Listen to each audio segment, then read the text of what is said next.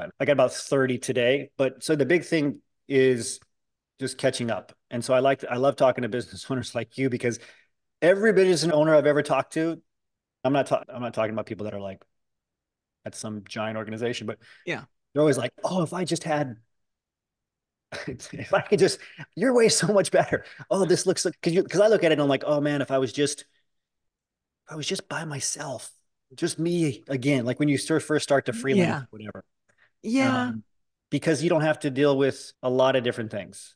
I think and then you're always chasing a dream of being able to replace yourself, which never happens. I actually get pissed off when I hear this dream now of people talking about it. You go to these different events on stage, they're just like, replace yourself. Just get somebody to do what you can do. And I'm like, this is, And what I always say to that, Isaiah, is if I could find someone, they'd have their own business and they're looking for a replacement. Like right. that's the problem. If you found someone who could replace you, they're working on their own business. Like For they're sales and not, marketing, for sure. yeah, Yeah. they're not looking to work for you. They're doing their own thing. They're building their own business. That's the crazy bit. I always remember Mm. years ago when I first started the business, I was talking to this architect who I had worked with before in my previous life when I was Yeah. selling AutoCAD software to architects and engineers. Really? I And didn't then know when that. yeah. And then when I started my own business, I started to do the whole networking thing in the Chamber of Commerce and ran into him and he recognized me. He said to me, it's great that you took this step Yeah. into business ownership, being your own person, your own boss. That's great. He said, but I got to tell you, he said, it doesn't ever stop. He Yeah. said, I was at a wedding and I was sitting there in the pew watching this beautiful wedding. And I kept thinking, how am I going to make payroll? How am I going to make payroll? Oh yeah, it's true. You don't turn it, you can't turn it off because like we were saying, the kind of the buck stops with you. Yeah. But I think it's this, and it's this weird thing because for some reason, especially today, you, if you're a business owner, people automatically assume, oh, you got it all, you got it made, figured out. Like you actually owe everybody around you a lot of stuff because you're a business owner. You must be, I don't know what they think. They automatically assume all business owners are decamillionaires or billionaires. I'm serious. If you talk to non-entrepreneurs, non-business Mm. owners, they just assume because you have a business, like you don't have the same like rights as a regular employee. You don't have the same Yeah. rights as a regular person of society. No, Mm. I really think that Do is, they think in your mind is it that they assume that you're privileged, that you're yeah, coming with so much more? yeah. And I'm like, first of all, if you look in the US, the average salary that business owners pay themselves is about 65,000, right around there. I think most people assume it's like at least hundreds of thousands, Yeah. right? Most people don't understand the difference between like revenue or profits or paying yourself a salary. They just have zero idea. So they're like, Yeah. you run a business that's been around for more than 6 months, you must be, so you're caught in this kind of weird place. And the only reason I bring that up is because there's two trains of thought on business ownership. And I think a lot of people are interested in doing something on their own now, at least on the side. If you see the data, you have a lot of people that have a job, but then they're doing like a side thing or Oh yeah. part-time Yeah. work. The side gigs, the side hustles, it's growing and the fractional work. Oh my goodness. Fractional. That's yeah, that's the big buzzword now. So I think, but I think there's a lot of, and I'm sure you've seen these books too. Like the original, or at least for our kind of generation, was like the 4 Hour Work Week. But there's like Company of One. There's the $100 Startup. So it's like Yeah. basically be one person and then connect through to a lot of contractors, et cetera. That's one Mm. mode. And then there's the other that's like the E Myth and the books like Traction and Scaling Up, Yeah. where Yeah. it's get employees to replace yourself, SOP everything, standardize it, and replace it. Mhm. Extremely hard on both ways. Because as soon as you create an SOP when you're a business owner starting out, that SOP is out the window because you've had to adapt to the market and Mm. change so quickly that it no, it doesn't work. And then if you're Yeah. by yourself, you have it's really tough to ever replace yourself. But don't you also feel, I feel like it's not like one or the other, because for me, it Well, was just me for a long time. yeah, And it was hard. It was great. It yeah, was wonderful, but it was hard. It got hard. yeah, And then it got to the point where then I went from the 4 hour work week to whatever it was. And then it very quickly became the E Myth. And then yeah. suddenly I'm like, I got to teach someone else how to make these blueberry pies because I cannot keep making the blueberry. I think that was the example in the email. The book. So I think it's almost like you take one to as far as you can, and then you Yeah. have to transition. And I did, but when I transitioned, I never brought on employees. I brought on the 1099. Yeah. And that was smart for me. But I do wonder, should I have gone more to the employee, that the true having employees, that's not a It's bad way cost of go benefit. either, but that's hard. It's cost benefit. Yeah. You end up having both eventually, especially with an online business, because you almost require contractors at a certain point. So it depends. There are advantages, I think, of having a W-2 employee. There's advantages of having contractors, usually much more specialized, Mhm. whereas the W-2, it all depends on the type of role. If you're Yeah. doing customer support and you can do it hourly for a set number of hours and that's it, and you're clocked off because also the market expects to only hear from you from 8 to 8 or 8 to 5, whatever. Or if you can get somebody salaried, that's Mhm. more of a higher tier that can really do a lot of it. Just that every business is so different. So I agree with you. I think everybody takes it as far as they can with the company of one for our work week. And then they typically get into the E-Myth, the Mhm. SOPs, and they take it as far as they can. And then it's just a decision on where you are and what you want to do. And I honestly think it's just a fight of creativity and response to what's out there, because you got to structure, there's high level business models that you can learn and get inspired from, but every business is so different and moves so fast now, Yeah. at least for the online stuff. I don't know. If you're packaging a product, selling books, supplements, I'm sure it's way different. But I think in Yeah. the informational space But where you're don't selling you also expertise, feel that there's a point where you yourself, as the owner, say, I'm happy?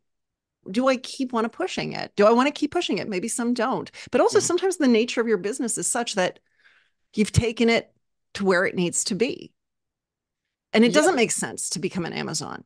Maybe it's not even in the cards to become an well, Amazon. for sure. Like I think eventually you have to realize that there's some kind of number one, you have to realize that there's a very different game of being a small business owner versus somebody who takes on venture capital or any type of stuff. A lot of those companies, not Amazon, but if you look at other ones, some of the biggest in the world still haven't turned a profit. Like it's a totally different game. They're playing Yeah. kind of a high level kind of tax game and venture capital game and whatever. So you can never, and I think a lot of small people, the real only reason I mentioned that, because you brought it up, a lot of people compare them. I could do this. And I'm like, that's a very different path than being a small business owner, right? Of the prototypical type that most people are, that used to be classified as mom and pop or whatever, but now it's like the online small business owner. I don't think there's a way. I would argue strongly against a way of ever achieving some place where you're like, this is as far as going to go, because as soon as you stop innovating or pushing in Mhm. any way, you'll eventually, somebody's going to take over that Yeah. market. There's always that attrition. Yeah. Yeah, That's the absolutely. hard part. So I think you can get happy at a level of innovation that you have to constantly do to adapt and whatever. But what most people don't realize, and what you've done that's extremely special, that I don't think a lot of business owners take credit for, and myself included, is if you make a business survive for more than 10 years, the amount of adaptation that you've had to do, people can't even fathom. Like how different your business is today than it was 10 years ago, or mine, in terms of just offers, Yeah. processes. You can be out of business in 2 to 3 months, no matter how good you're doing. Yeah. You could really be, because It doesn't, yeah. clients can just stop coming. And you've seen those shifts over 10 years. Like all of a sudden, whoa, what's going on? And you have to react within a Mhm. matter of a couple months to Mhm. be able to turn that around. And a lot of people, I don't know, I don't think they don't understand that kind of process. I think it was the E-Myth itself that said 5 years. Most small businesses survive for 5 years, and that's it. And we're hitting 15 years. Yeah. So definitely But how do something you I'm do very that? proud of. Exactly. And how do you, Lean, lean, mean. sure, sure. And I've always believed in the just customer service, absolute customer satisfaction. And like you said, constantly pivoting and looking to see what the market wants. Yeah. The pivoting thing is a big deal. And I've been fascinated with that recently, because when you try to communicate, it's hard to communicate that the risk of not pivoting to somebody. Because as a business owner, I don't think most people can process the risk of, because it's one thing to lose like a job. It's Mhm. another thing to lose like your business anybody else that you've been employing through contract or otherwise, and have the swings be so big because, like you brought up with the payroll example, like it's not just losing your business. It's like, oh, I could go into massive debt within a couple of months if I don't manage my stuff correctly Yeah. with the business, because you create this engine that of expenses, and if Mhm. the engine of revenue stops, but the engine of expenses keeps going. Yeah. Yeah. There's no training on that. At the same time, I think for a business owner, it becomes the fuel that keeps that fire burning. And I remember someone had said to me, do you ever dream about going back and being an employee? And it's true, I do. But then I wake up from that nightmare. Depends on the day. Depends on the day. What day are you talking to? Talk to me at the end of the day versus right now where it's the beginning. But to me, it's a nightmare. Yeah, I dream about it. I wake up screaming from that nightmare. Like, I don't, as much as there's something beautiful about the idea of going to work and coming home, Yeah. I don't know if that's something that I want. It's easy. It's funny how your brain can play tricks on you. So the one that I'll think we brought up this before is I'll think about, oh, if I could go back to being the company, because you had that nostalgia when you're talking about it. It was beautiful and amazing when it was just me. I had those thoughts too. I'm like, I just remember it was just me on a laptop doing this, obviously, but the world's changed now. Like everybody has an Instagram account or videos or Yeah. online. Like it's really so much different than it was. But also I've had to go back. Like sometimes in business, you have to go back, and I have to go back to doing something I didn't do because you lose a contract or you lose Yeah. whatever else, and you have to step in to make it happen. And I'm like, oh my God, I cannot go back to doing this. If I had to go back to doing this SOP that I had for somebody else, it's like an existential. You almost feel like you're dying as a business owner because Mhm. you're like, I'm back here now doing these same taglines or these same final blog edits, or I'm Mhm. the person putting into WordPress or whatever. I'm like, what am I doing? Because you can't put the genie back in the bottle. Once you've expanded past that, it's you have such a desire for growth. You feel like you can feel like you're like an existential death doing that. So I don't think you can go back. So, what do you think would a person have to say to themselves to recognize that their future is potentially that side gig, that side hustle that turns into more of a full time thing, or deciding to go more fractional and getting clients rather than employers? Like, in your mind, what do you think a person would have to say to themselves to really know that this is a path that I can go down? I would say I'm a big fan of just ignorance is bliss and to just go early, because if you knew everything that was going to be required, and this is actually a problem that I have now, is I know what it takes to do this. So when you think of starting, like you probably have a lot of ideas, like all entrepreneurs are like, oh, if I could go into this market, this vertical or this thing, Mhm. but you're like, oh my God. And you also get a bit more realistic. Like I know what it takes to do that. And I've been taught enough lessons in humility to know that I can't just magically say, oh, I'm going to be amazing in this market now. I'm going to be Yeah. amazing and know how much it's going to take. If I would have known how much it's going to take now, I think you start second guessing yourself, and doubt's your biggest enemy. So I think you have to just go and start creating and use that energy, that fire of creation, Mhm. that of something. I think creation and ownership. And a lot of Mhm. people don't talk enough about the second one, ownership. What sucks about working for somebody else is you got to do whatever they say, you're fulfilling their vision. But having a side job, the fact that you can build something yourself, if it's a blog, if it's a little product or something that you could do, I don't care if it's something on Etsy or whatever to start, but if you can create something and own it and learn as you go and be excited about the learning process, Yeah. that's what gets people to start doing it. And then you just have to get smarter and look at the numbers and the data. I don't think a lot of people look at the numbers enough. Okay, I really love this, but am I selling any of it? If I am selling, what are my expenses going into it? Yeah. So that was a big turning point for me where I'm like, okay, I'm funding this thing and I enjoy it and it's giving me freedom, but you have to make this pivot eventually from it being a hobby to actually bringing you in income, and Yeah. then replacing whatever current income you have or adding like a legit second stream to it. And all this AI, it's this new added level of expense. Have you noticed that as well? It's like suddenly I need all of these new tools. And it's like now it's one thing to $20 a month for ChatGPT isn't bad, but then you start to think of all of these other tools that you need. And that's something that I've been really looking at. It's This what do we space really, too. yeah, what do we really need? What's really because the line has moved. The line has moved in the sand for what you need to do business. Oh, I agree. How do you differentiate yourself is what I think about more than that. Because I'm like, okay, every time I log on to a LinkedIn or a different site, like I see a new AI tool where it's already crafting messages for me as I start to type them to somebody, right? They can do resumes, they can do profiles, whatever else. And I'm just like, okay, this is concerning. So it's just like we were talking about with pivoting. Like, how do you pivot and add more of a human factor to whatever it is?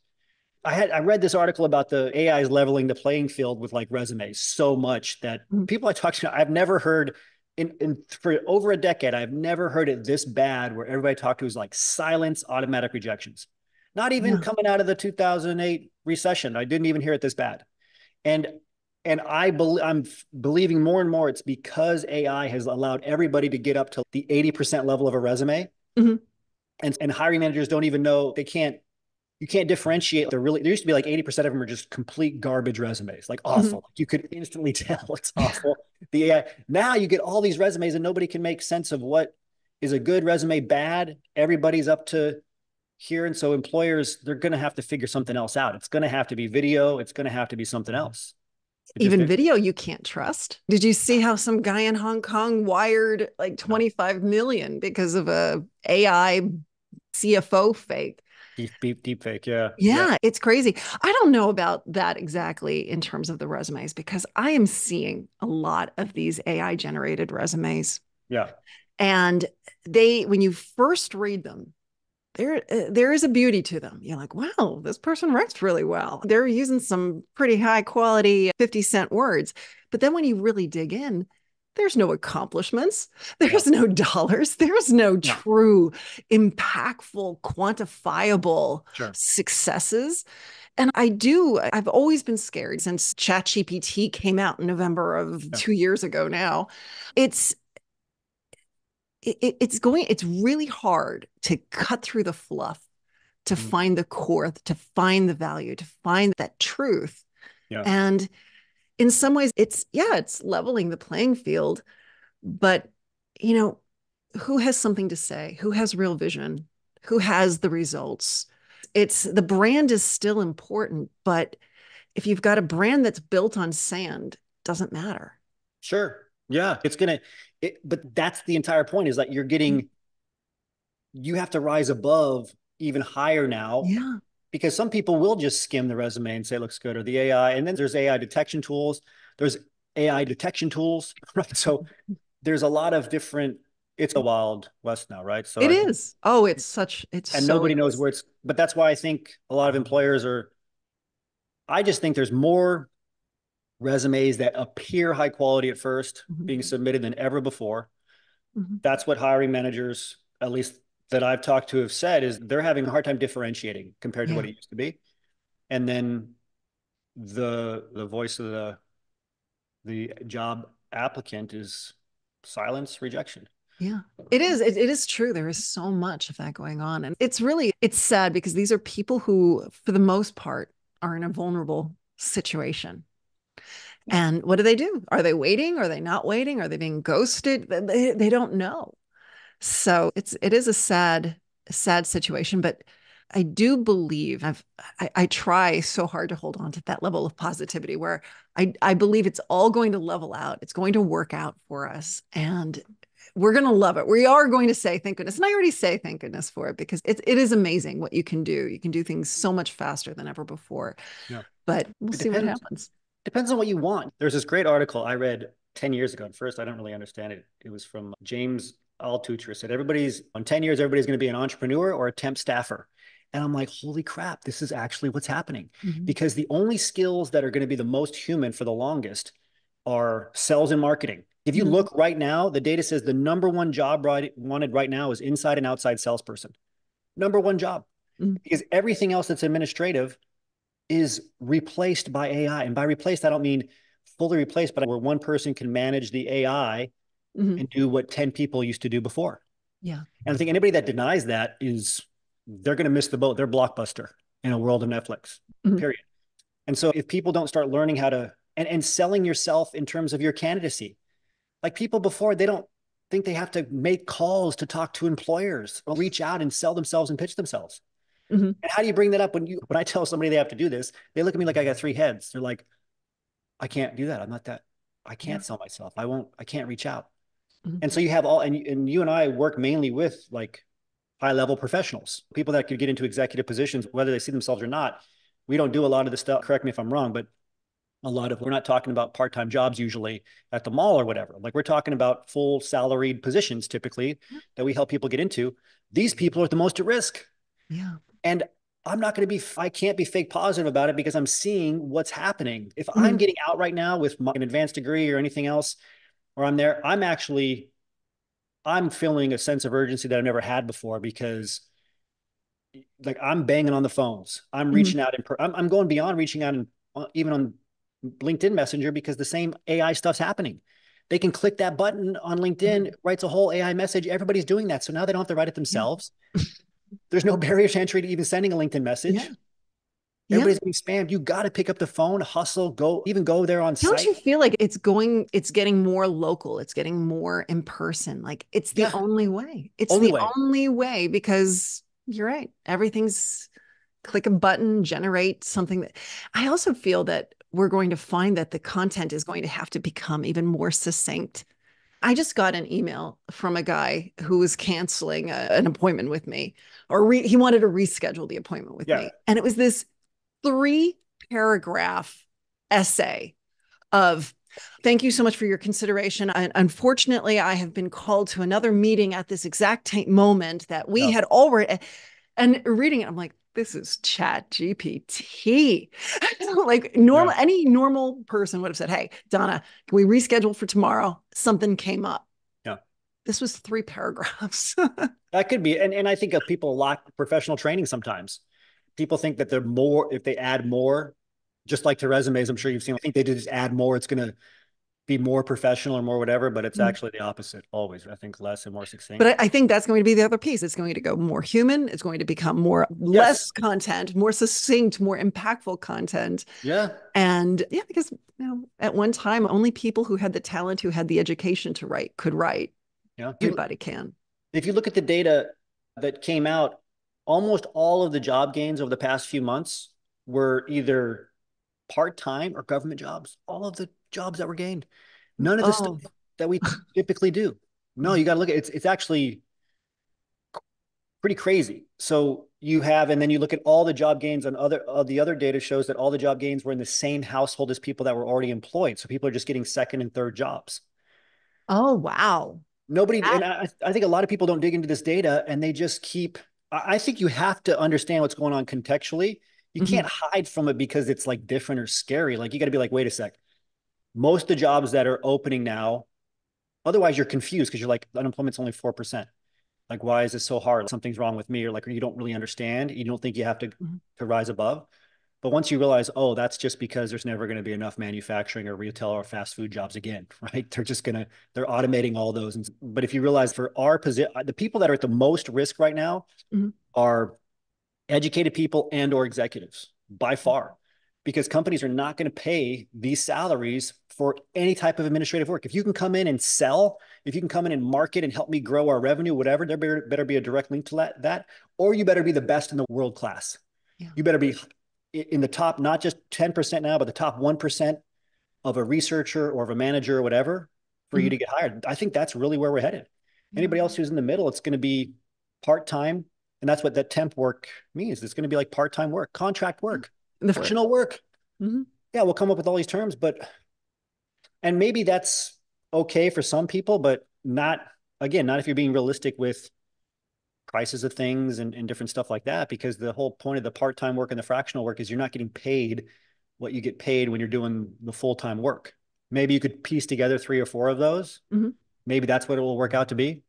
That's, and Maybe, that's what it seems like from the fractionals that I'm working with. They're aiming for 3 to 4 fractional assignments, and not assignments, but yeah, long-term gigs. That's what they're looking for, but it's certainly just a fraction of their time. I'm And telling you, that entrepreneur temp thing was like a prophecy. It's fraction. It's just a different name. Seriously, Yeah. the fractional stuff is temporary work by Yeah. nature Hmm. or part-time. So you have the people who will have the business that will hire the fractional people, Hmm. or that they're the ones being hired. I guess sometimes it could be the same thing. I have heard some fractional CEOs, but on a whole, it's more Yeah. like fractional CFO, Okay. fractional, even general counsel. It's crazy. But are they hired as employees or are they hired as their own No, business owner? they're hired as a like a contractor, Yeah. or it's definitely more of a vendor. Now the thing is, when they're brought into the organization, they're issued an email. They act as if they are an Right. employee, but they're not paid as an employee. That's fascinating. There's got to be that. That's It is really a beautiful thing for startups. My gosh, you can get a great leadership team fast, experienced. we have a lot of people that would classify as fractional. It's just a new way to classify. So basically, it's a contractor, but who Mhm. gets added to your organization. Now, the only problem with that is that traditionally, depending on states, whatever, if somebody has to show up at a certain time, and if they have a company email, you have to make them a W-2. If Mhm. you're really small, they'll overlook you. But if you Yeah. get to the point where a certain level of revenue, whatever, Mhm. that's where they typically put pressure on businesses to make them W-2s. So it'll Yeah. be interesting to see how this, but that we see that with But, Uber and contractors oh and all this yeah. kind of stuff, right? Already. But it's a different way of looking at it, because what the Yeah. government is protecting is this idea of that indentured servitude or something, Right. where they think, oh, we have to protect the worker. The worker Yeah. Yeah. deserves to be an employee. Yeah. But in this situation, it's the worker who's saying, I don't want to be an employee. That's not what I'm after. I want the freedom to have a number of jobs, to work with a number of companies, to have the freedom to not have to do the busy work and the meetings, but really come in, get my Yeah. portion done, and off I go to another company to fly in and do impactful work and move on. And then I think that's just going to be, that will become more competitive too. There's companies like this one company I've been looking at that's called Support Shepherd. I see a lot of these I haven't companies heard of them pop yet. up. They hire for fractional people, but in other countries that are like a fifth the price. So No way. they're a high level executive headhunter. Yeah, they're a high level executive headhunter that hires fractional people out of India or Bangladesh, India, whatever. yeah. But Yeah. they get like the best of those and create relationships so you can get somebody for $1,000 a month instead of 5,000 or whatever. So this is a big thing. It just got a bunch of, I think it might have been that company that just got a huge, $100 million investment or whatever. Mhm. And so I think it's all the same stuff. And then how do you classify? So if you have a entrepreneur who's Mhm. brought into companies to do stuff, Mhm. what makes them an entrepreneur and not just a fractional worker themselves if they're by Yeah. themselves? See what I mean? It's hard to classify, right? If you're a But that's an old term that I used to run into quite a bit years ago, like back 10 years ago, was that let's find entrepreneurs, put them into the organization, let them roam around and figure out what innovative things can happen. And they were calling them intrapreneurs. yeah, that was a big thing. That Yeah, was a big thing. I 10, haven't 20 heard years that ago. in ages. That's been a Yeah. while since that was a popular thing. Fractional. Yeah, I don't know where it's headed. With all of this happening though, I don't see a lot of the prototypical people I'm talking to right now. It's not like I get on calls with half the people and they're like, "Oh, I got this fractional job opportunity." I don't hear that. I just hear them trying to get full-time roles and not getting into that. Mhm. I think there's a shift happening right now. I think Yeah. there is a bit of a revolution taking place through in corporate America, because I am seeing a lot of people saying, I'm leaving the executive space as a full-time employee and I want fractional work. Because And I they're want landing to. it. They're landing it. There's a lot of people, but if you're doing it smart, if you're doing it in a manner where you're really looking at yourself as I'm selling myself, I'm going to sell these skills, how much harder is it to find a client than it is to find full-time Same thing works? right It's a now. lot of it's a lot of effort either way. So which route do you want to take? Yeah, and what do you have to do? I think it's just going to keep being the person who can develop the kind of selling and marketing skills. Selling yourself or your services is the same thing. Yeah. I think people that can't do that are going to be in a very tough spot. And I would argue tougher than it's ever been in history. I think for decades there's been books about you got to sell yourself, be better. Yeah, but it's never been like where AI can do administratively across the board. But don't you also feel that if with that now suddenly coming up, like this is this new thing, you've got to sell yourself. This is coming up at a time where they haven't had to do it. Yeah. And kids haven't even gone to really school for it. Like It's coming out of the blue It's for it's people actually who have fascinating. zero experience. I talk to so many people who are like, I can, I write every day. I have this content. I've created these courses. I've done this. I have my services. I've gained these skills that I can teach people. Like basically everything that you would do for fractional work or whatever across the board. Another person, I've done business development for 40 years. I'm trying to put it, I'm like, you can build anything right now. And it's, I can go to Chat GPT. Like if I would go back and talk to myself 10 years ago when I Mm-hmm. was like writing blog articles like all day long or whatever else, Mm-hmm. say, okay, you're going to have this tool that can write all your blog articles, all your sales pages, everything else up to the 80, 90% level. And Mm-hmm. then you just have to come back on top of it. I wouldn't have been able to fathom it. And so I tell these people now, I'm like, all that stuff you just said can be done in like days now where it would have taken you months to build Mm-hmm. up the content library, your offerings, everything. Yeah. That doesn't matter now. All that matters is your ability to go out there and sell it to people. Can you Mm-hmm. pick up the phone and call and give them a pitch that gets them interested? Can you even get there? Can you even say anything that gets their interest above the noise that's out there? Yeah. That's what people need to be taught. That's what should be taught in school. But you're Yeah. right, there's nothing out there like that because most people think that they can just build and they're going to come. They Yeah. can make a video on TikTok and they're going to come Yeah. or whatever. Yeah. But I think the selling of a product or a service or a person is the And this is from a generation that's been raised on the phone. Their eyes have been down and they're not really used to talking to people. So true. True. it's an interesting time. Isaiah, this was fun. Yeah. Always. Good to see you again. Yeah. Thanks. Thanks for Thank making you. time. See you Okay. next week. See you next week. Bye bye.